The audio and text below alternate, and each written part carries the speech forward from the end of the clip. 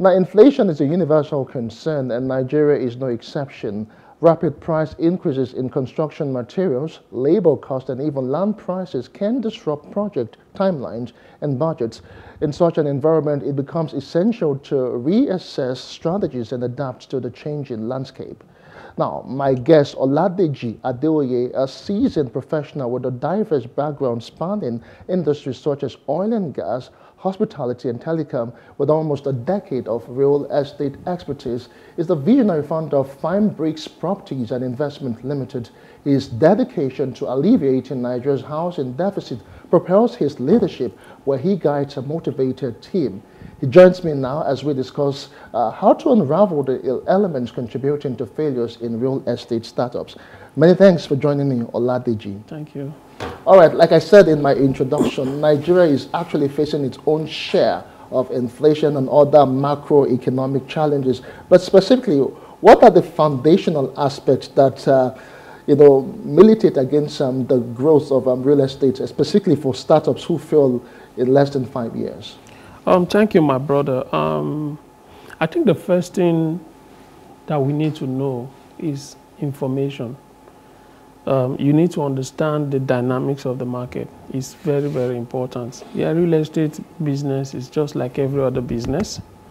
But the truth of the matter is there are things that you need to know that are unique to the real estate industry. So before you can say you want to start up anything, first, you need an information. You need to understand the dynamics. Every business has its own dynamics, Every business has its own dynamics. And if you don't understand this, there's no way you can be able to do whatever you need to do. After understanding this, then you need to also know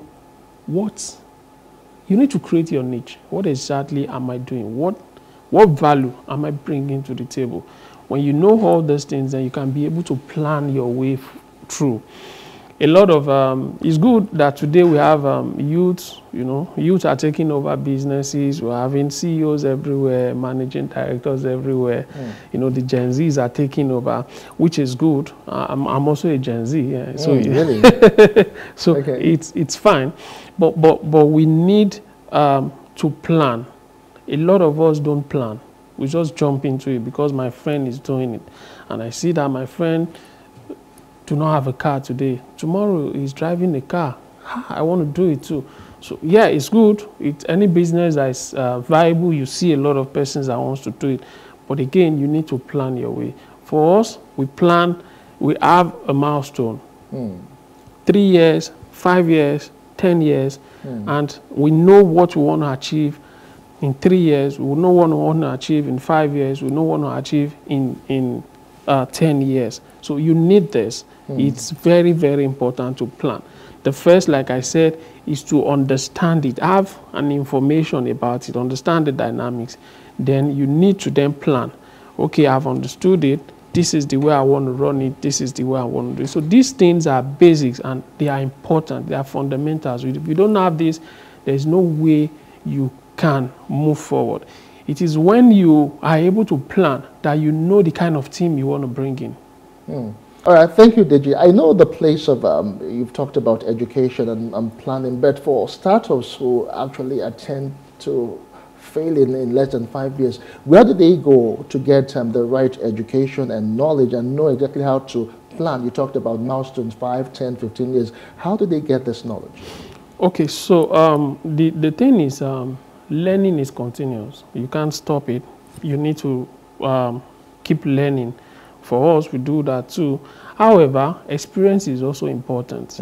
There's a place of mentorship, and there's a place of you having the experience. Now, what the mentorship, the mentor will do for you is to streamline your scope of experience, to tell you that, okay, you don't need to go that far. I've gone there before. I've seen the way it is.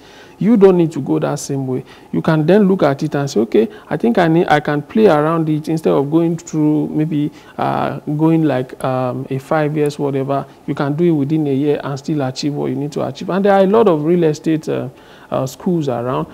We that are established, we also train people to do that, But if you don't learn these things, if you don't learn it, there's no way you can succeed in it. So there's a lot of platform, even online, you can learn how to do. Real estate business is just like every other business. It's just that you need to just understand some customized or unique dynamics about it. But it's just like every other business. It's like every other business, but then it's not an all-commerce affair.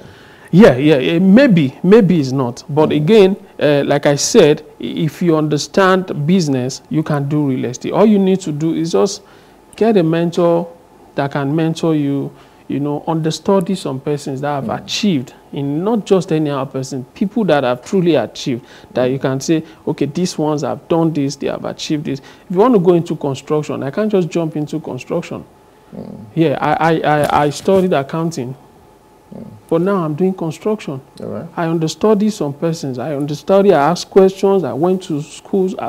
I'm running a program in Lagos. I've done that before. I'm starting another one in Lagos Business School that tells me, teaches me some things I need to know about the real estate. So you can learn in all aspects of life. Either go to the real estate institution that we have around, the good one, not just any one, or get a mentor that can help you, or you look for you join a real estate team and understudy them so that you can have a practical experience. So the place of learning and education cannot be overemphasized. Okay, let's talk about some people, because I don't know if it's them putting their horse before the cart or cart before the horse, as the case may be. But the thing is that over time, you find some of them, I don't know if they're just being unscrupulous or something, but they tend to promote lots of business, real estate opportunities. They tell you can invest in this estate, you can invest here. So over time, they tend to collect people's money,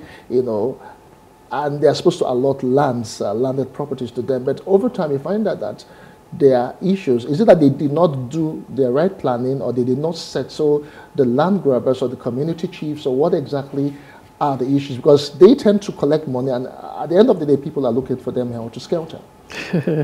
So I was somewhere and I was discussing about the pitfall in real estate investment. I think I mentioned this too. Yes.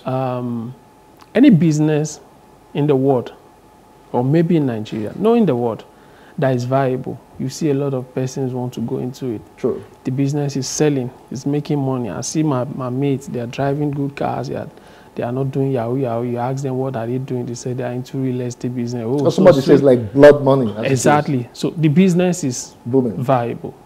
And any business that is viable, you see a lot of persons going to it.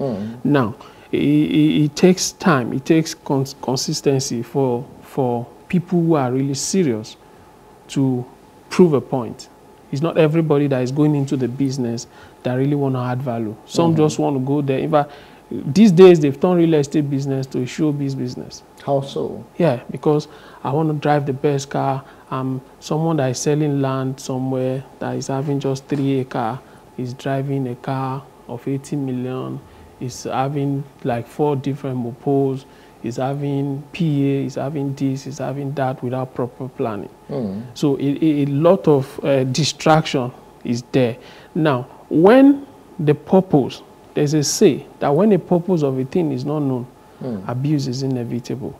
If you know the reason why you're doing this and you really want to stay, I tell my clients, I tell people that I don't want to be in the business because I just want to make money. Yeah, I want to make money, but I also want to add value.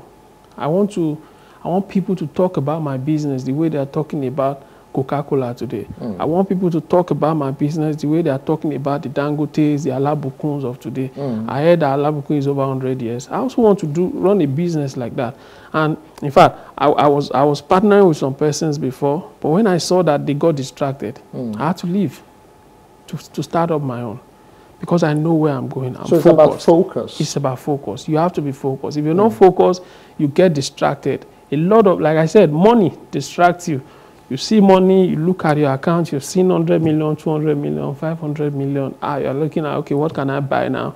Okay, I want to travel this, I want to go here, I want to do that, without doing what you are supposed to do. Due diligence. And when you have too much money, you just keep throwing it everywhere. And that's a place of the information I talked about earlier. Yes. It's important that you are well informed before you go into the business, because there are a lot of, the more the money, the more the challenges. And it's very, very risky. The challenges, real estate can take you up in a second and bring you down less than a second. So it's crazy. So you have to understand this. If you don't, there might be a problem. Okay, fine. In as much as you talked about the information and being focused and all of that, can we look at other pitfalls that are inherent in the real estate market? There are a lot of pitfalls in the real estate market. The first one is information. Another thing is financing. Financing is key. I thought there was so much money to play with in real estate. So yeah, there is, but it's for those that are well established. I won't put my money if I don't trust you. True. I will put my money if I can trust you, or probably I have someone that can vouch for you. So if you don't get those things, if you're just starting up, you might not be able to get that. So funding might be your problem. And I pray that Nigeria they will change soon, because it's not really helping. Banks are not even looking at your side, because you are just new. They can't tell what you can do. They can't. But you don't have a track record. Exactly, no track record. So funding is another problem. If you don't have good financing, is a problem. Aside from people borrowing you money, there are a lot of regulations that you need to abide with. And failure to do this can bring you down. If you are doing construction, there are processes. If you don't do all those things, it can bring you down. But because I want to quickly make money, I don't have good intention initially. I just want to quickly make money. I won't go through those processes. I want to bypass the process. And if issues happen at the end of the day, it affects me. Okay. Another problem, again, that I can talk about is client retention. A lot of us don't have the ability to retain our clients. Yes. Why is that an issue, really? Yeah, it is, because if you are servicing me, if I need your service and you are able to service me, you are able to provide my desire for me, you should be able to follow through. A lot of us don't do that. Now I can pick my calls, client can call me. Just because I have some millions of naira in my account, I'll give my phone to the PA. They want to talk to me, they can't talk to me. Even my partners in the business can't talk to me. People can advise me. I feel I know too much because I've been able to do one or two things, you know. Those things are also a problem. Okay. So having looked at that, now I know some people started business or the real estate business, let's say they're still startups as it were. They started that maybe some 2 years ago, and now this year we had a change of administration, and the macroeconomic environment has been changed over time with different policies. So how far would you say, or how much would you say the macroeconomic indices affect startups in the real estate business? We all know that, like I said, it's still part of the funding, because these days people don't even want to invest in real estate. Even banks will tell you that they don't give loan to real estate companies because people are not buying property as such. To them, they think the market demand is dropping because of inflation everywhere. You are having price increases everywhere. In fact, people want to eat first before they start thinking of buying houses and stuff, you know. And people in diaspora that feel they want to do business, not those that just want to buy for residential or whatever. Those that want to do business in Nigeria, they're looking at the exchange rate and it's not encouraging for them. So most of them are taking their money out. So it has really, really affected a lot of startup companies. Even not just startup companies, most of the companies are really being affected, you know. But I hope this new administration, they are going to do some things to